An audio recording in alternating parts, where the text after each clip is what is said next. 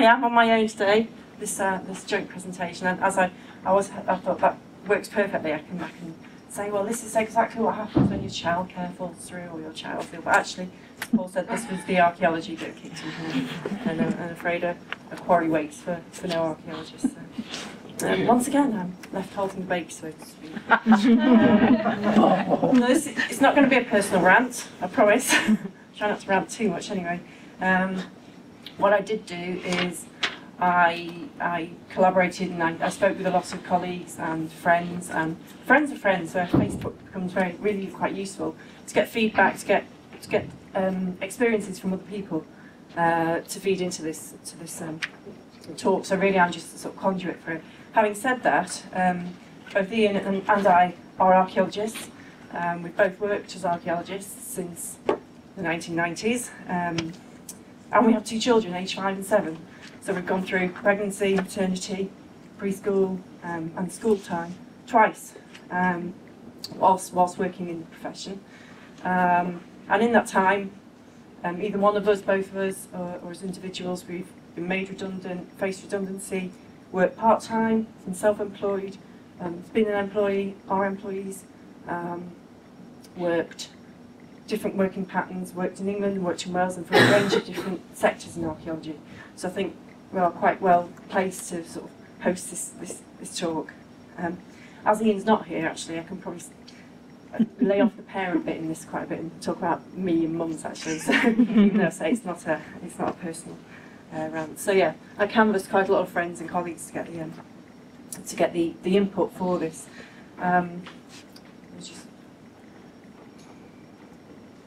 There were quite a few horror stories came back.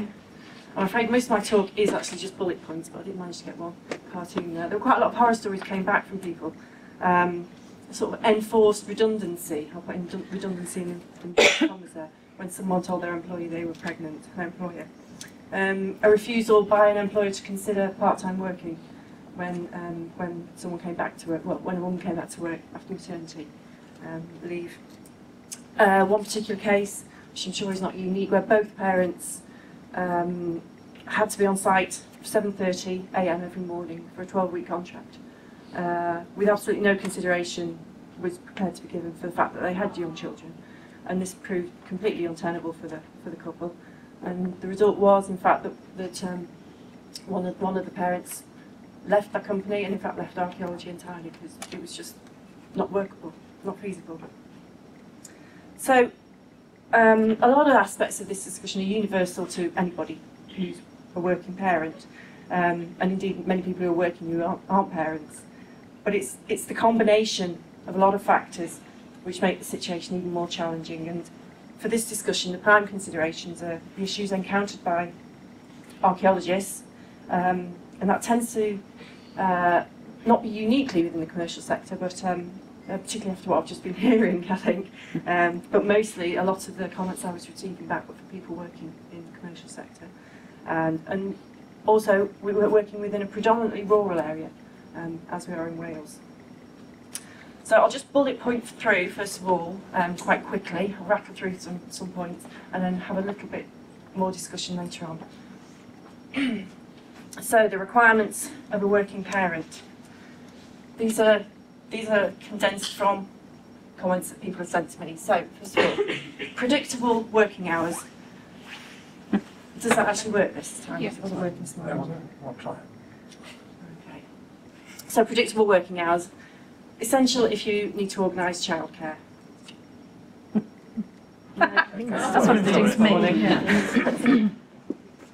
It was playing it this morning. So. I can get it if you want. I can do the wink or the nod if someone wants to. Okay. Change lines If you nod, I'll Yeah, I'll just nod. Just do this. No, I'll just which one. Okay. I'll put Conversely, flexibility in working hours, particularly essential when it all goes wrong. When your child's ill, your child care provider is ill or can't work, and those difficult times, school holidays, and those dreaded events, the snow days when, with a few hours' notice, school's shut, and you know you've got to cope. Stability. A lot of people cited this knowledge that there's going to be a pay packet at least next month, if not further along the line. A living wage, the means to make ends meet. I'll come to that later on. Flexible and imaginative working practices. Ideas people flagged up, they included part-time work, flexible working hours, home working. Self-employment was one area that several people said it was the only way they could find to actually get any flexibility within their working pattern, working as archaeologists. The big one, accessible to affordable, flexible and local childcare. Absolutely critical if you need to work. Understanding employers. This is you don't have to be a parent, but it helps, and it certainly helps if you felt the pain. And the utopia everyone wants, a reasonable work-life balance. So, what does commercial archaeology offer? And I say commercial archaeology, as I've seen, it's not unique, but it was this is what people say. So it's a great big generalisation. And I'll just summarise the key points that people put through. So, unpredictability. Short notice for commencement and termination of work contracts. Short contracts, is there going to be another, when's the next pay packet coming from? And all of these culminate in instability for the work for the parent. Long working hours, or a requirement to stay away from home, or long commute times. All these make it very difficult to accommodate family life. And low pay. I was quite surprised to see Rachel's salary for graduates, and that was 2008. Wow, wouldn't that be great? Those sort of salary rates for archaeologists. And this was something that was flagged up by a lot of people, relatively speaking, for a job that almost always requires a degree, which a lot of people said a very expensive degree, a debt-generating degree. Pay is low. So I'm going to some of those points in a little bit more detail. A lot of these issues interlink, and it's hard to discuss them in isolation. I've tried to sort of tease them out a little bit, but they're also secondary and often perhaps less well considered effects upon the worker. So first of all, if we go to the rates of pay, as I said, archaeological wages generally are low. That's a big blanket generalisation. But I think parents struggling to make ends meet, they only have to look around them at friends and family to realise that it's true. You know, whether you're looking at other people in similar professionally qualified workers or blue-collar workers, however you want to term it, our wages are low. And this is also the case with any sort of work allowances or benefits such as away from home subsistence or accommodation rates. And I bet some of you are going, what are these things anyway? You know, if you're working on site and you have a quick chat with some of the construction workers, you'll soon see where you stand financially as the archaeologist. They often demand and they receive higher subsistence pay, as well as on top of their already higher wages. And when you're responsible for a family, trying to cope on this reduced finances is extremely challenging and stressful. Okay, next one. Short contracts and variable, often long working hours. And I know for a lot of people at the moment, uncertainty in work is increasingly common, and it's difficult for everybody. But if you're responsible for a family, it's even more challenging, it's even more stressful and exhausting. Exhausting was a word that came back to me quite a lot. Other words were, and this is awful, fear, foreboding, stress, guilt. It sounds terrible, doesn't it? I mean, raising a family is exhausting enough in itself, and as one person put it, it's a full-time job. It's a full-time job in itself. And when you've got constant worry about where and when work is coming from, if you're working on short contracts, it's incredibly draining. Combine that with the long hours and the physical demands of the job, if you're working out on site, it's completely exhausting. You mentioned exhaustion before, and it's not just a physical exhaustion, it's emotional, it's mental. I need to sit down. talking about it.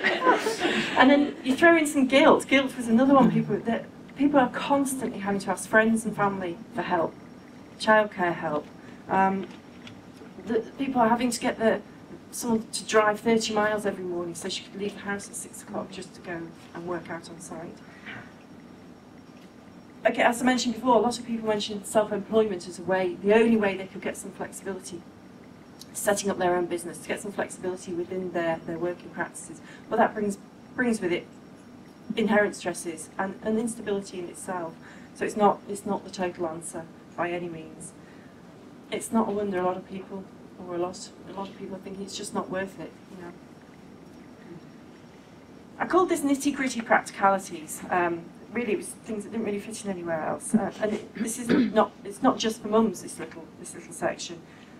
It's training and education for managers and for anybody else working within the industry, particularly for site work. And it's factors that need to be considered, budgeted for. One woman said she felt like she was a burden because she had a young child. She felt like a burden to her employer. Just little things. Has anyone needed, requested or achieved facilities for expressing breast milk on site? Have they had a fridge provided? Has this ever been budgeted for? Has anyone had to ask for it? The only reference I could find to that was an Australian website, an Australian government website. Maternity wear, suitable for site work. I struggled with this 7 years ago. And again, high-vis health and safety regulations, you can actually get high-vis maternity wear now. Again, it's Australia. You have to get them from Australia. I can't find a UK supplier. Correct me if I'm wrong. Has anyone asked for a risk assessment when they're pregnant? From the site manager when working on site? And has anyone received a complete look of horror when they ask for that? Or are managers, are people experienced, are they trained to be able to carry out risk assessments like that? And if we go to the biggie, childcare provision, we could talk all day about this. This is a major problem for anyone wanting to work, full stop, wanting to work within archaeology, certainly the commercial sector, and wanting to work within, if you live and work in Wales, it has extra issues. First of all, cost. It's expensive. Childcare is expensive. I read a recent report that 34 countries, full-time care for 2 to 3 year olds is the highest in the UK and Ireland, out of 34 countries. And yes, there's help available to pay for childcare, but that's only from registered childcare providers, which is exactly how it should be. They're the most stringently regulated and inspected. But because of that, they're also the least flexible. So if your hours of work vary from week to week, it can be really, really difficult to get childcare that you can afford. The location of childcare. In a rural area, you can be miles from the nearest nursery, and that's usually oversubscribed, or the only childminder in the village, which was my case. Free childcare, which lots of people, when I say free, again in inverted commas, a lot of workers today are exploiting, that's not the right term, grandparents. But so many people said to me, well, I moved away from home to find the work as an archaeologist. I'm miles away from my mum and dad. I can't use that. And another thing to think about, if as an archaeologist you've waited till your career's, there's some kind of stability in your career, or you have a decent income, chances are you're pretty old when you decide to have kids, or when you finally get round to doing it. The knock-on effect of that is your parents are old as well, and perhaps less able to be able to help out. And within childcare provision, one of the big problems was, you think it's all over when they go to school, it's only just beginning. The length of the school day is really difficult to accommodate, for any workers really, but particularly if you've got long hours of travel or long site days, it's very hard to accommodate around that. And school holidays, again, are really difficult to find a way to get rid of your kids.